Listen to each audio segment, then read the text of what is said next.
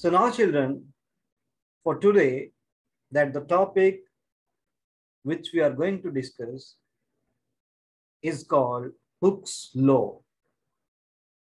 So before going to Hooke's law, again, I want to tell you that in the previous topic, we have seen from the kinematics children that if you apply or exert a force on any object, then due to the effect of the force, object can move in a linear motion.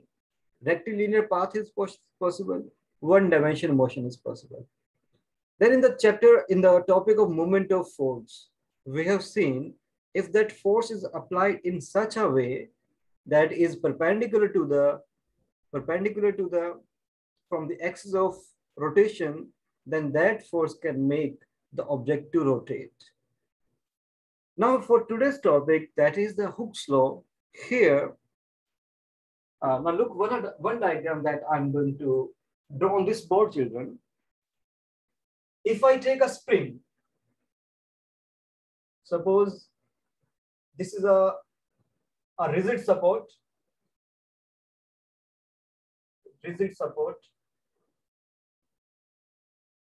and on this support I have hanged a spring. So you have to draw a spring. So this is a spring.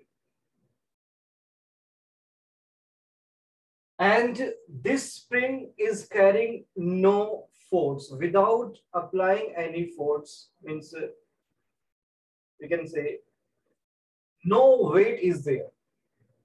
No weight is here. No force is there on this spring in the beginning. But now, children, in step by step, I increase the force on this spring. Then you know what happens, that the natural tendency of a spring is that due to the applied force, there will be a certain change in length, means extension will produce in this spring. Suppose in the second situation, the same spring from the same support, but I have applied a force of certain force, and that force I can consider, suppose 1 Newton, if you can see 1 Newton. It can be 1 Newton, children, it can be half Newton, it can be 2 Newton. Means you have applied a weight, some weight you have applied. Due to this 1 Newton force, you can see, suppose I can measure, suppose this, the length of the spring, if I take this length here, okay, suppose I will take, this is the 5 cent, okay, this one, and from here, from this point,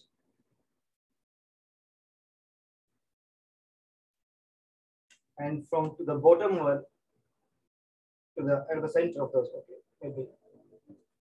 And if I measure this length, children, and this is around to be 4 centimeters. This is the observation, children. If you perform this experiment in laboratory also, you will find. So how much extension is there? What is the length? The length increased of the spring, it is 4 centimeters, children. Are you getting my point, children, what I'm saying here? Due to the force applied, there is an extension in the spring. If I increase, means in the third case, the same spring, and but now the force is 2 Newton instead of force is 2 Newton. There is further extension, and now the total extension here is the initial position, and this one I can consider, I will take, if I measure it with the help of scale, so this is something 8 centimeter. This can be in millimeter, children, it can be in centimeter. Okay. Extension is there. If you put another weight, another load, then you will find further extension is there. And if I make a table, an observation table. And what is that table, children? Look here. The table is between force applied in Newton and the second is the extension produced in the wire. So I can make a table, children, here. What is that table? When the force is in 1 Newton, suppose the extension is 4 centimeter, this extension is in centimeter. Force is 2 Newton, extension is 8. Force is 3 Newton, extension is 12. And like when the force is 4 Newton, then the extension is 16 centimeter. This happening here. And from this table, you can plot a graph also, children. And now let me draw a graph, children. So if I have to draw a graph between what? Between force and weight applied. So what will be the graph? Directly proportional and a positive relationship. Yes, very good. So if you see along x-axis, I will take force in Newton, or this force is also that you can like load applied, weight applied. And along the y-axis, I will take what? Extension. For the extension, I can write here. Extension produced in a wire, in the spring. This is extension. This extension can be in centimeter, can be in meter. Meter, I think meter is very difficult. Extension produced in meter. But whatever the extension is there, so let me take this in centimeter. As per this table, if I plot a graph, so then I will get a straight line. I will get a straight line here. If you plot this point on this graph, children, you will get a straight line passing through the origin. And if we are getting a straight line, children, from this, I can conclude and I can give you a relation between force and extension, and that is force is directly proportional to extension produced. So extension produced, I will write letter X, children. F is direct proportional to extension produced. It means more you applied a force on an object in a spring and in a string, more extension will be there in a wire. If you replace this proportional sign, then we will get a constant. That constant I will write with the letter K, small k, multiplied by X. F is equal to K into X. What is this K here? This K is called a constant. It is a constant, and which is called spring constant actually. Spring constant. And this spring constant, you can find this is equal to F divided by X. This spring constant is given by force per unit extension or force per unit length extended. K is equal to, that is the spring constant. If you find out the value every time, if you have to find from this table, F divided by X, 1 by 4, 1 by 4, 2 by 8, 1 by 4 again, 3 by 4, again 1 by 4, that the constant is coming out same. This value of K is constant. And the unit of K, remember K is here spring constant. This will be Newton per meter, Newton per centimeter, Newton per millimeter, depending upon what length is given. Okay, centimeter, meter, millimeter. In SI system, unit of K is Newton divided by meter, or Newton meter universe. Meter universe. Now this expression, children, this expression F direct proportional to X, this is called our Hooke's law, that are heading and topic Hooke's law. F direct proportional to X is called Hooke's law.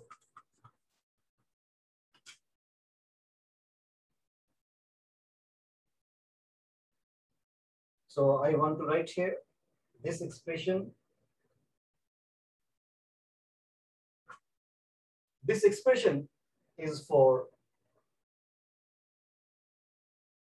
Hooke's law, given by a scientist, Hooke's, who has given us the information that a relation between force and extension. Now, children, here, why we are talking about this law, Hooke's law, that stress is direct proportion to strain, means that if you apply a force on an object, on a wire, on a spring, extension will be there. This concept is highly used during when civil engineers, when they have to construct a building or a flyover. So on that time, we have to keep this law into mind, that force is direct proportional to X. Means, suppose we are on a flyover. The vehicles are moving, the cars, bus, scooters, trucks are passing through this flyover. So all these moving objects, they exert a force on the pillars, on the flyover itself, children. And due to that, there are a tendency, what extension produced means that the this bridge or flyover may sink, it may move or extend downward, but up to a certain point, children. Now let me complete this Hooke's law. Now, children, again, come back to the same spring situation. Sorry, I have to take force along x-axis and the extension along y-axis. Now, children, if you keep adding and adding and adding the weight with that spring, then what will happen? What are the possible cases now? If you are keep adding some weight, yeah, please, someone who's speaking. Eventually, the spring will break. No, eventually the spring will it won't go back to its original form. Yeah, good, very good point. Anyone else? It will break. It will break. Yeah, it will break. There is a possibility that the spring may break. It'll stop stretching because the length of this spring has reached its final point. Okay, good. Now, children, let me draw one more graph, and the graph is like something like this. Now, here in this graph, if you observe carefully, up to this point, the line is complete straight. When you find the line is straight, so up to this point, let me write this point is P. Hooke's law is valid. Means O to P, from point O to P or up to point P, Hooke's law is valid. Hooke's law is valid means, children, that force is direct proportional to the extension. If you exert a force, if you apply a force, there will be extension. But now, after the point P, let me take another point. Suppose this is our another point, X point. This X point, after point P, if you observe this curve, this graph carefully, then you will find this is not a straight line. This is not a straight line. This is a curve. This is a curve. And on this curve, somewhere near to the point P, I have put a point X. Near to what, children? Near to a point P where Hooke's law is valid. The point is X. Now, at this point X here, if you release the weight, all the weights that you have applied, still the spring will retain its original position. Means if I have a spring in my hand, children, if I stretch and stretch and stretch and I reach to the point X, if I release the force, still the spring will regain its original position. It can return back to the final position. So this point X, there is a name to this point. And what is the name given in your book, children? This is called elastic limit. This point X is called elastic limit. What do you mean by elastic limit, children? Elastic limit is a point to where if you release all the forces acting on a spring, on a wire, on a bridge, then still that the body, wire, string, spring will regain its original position back.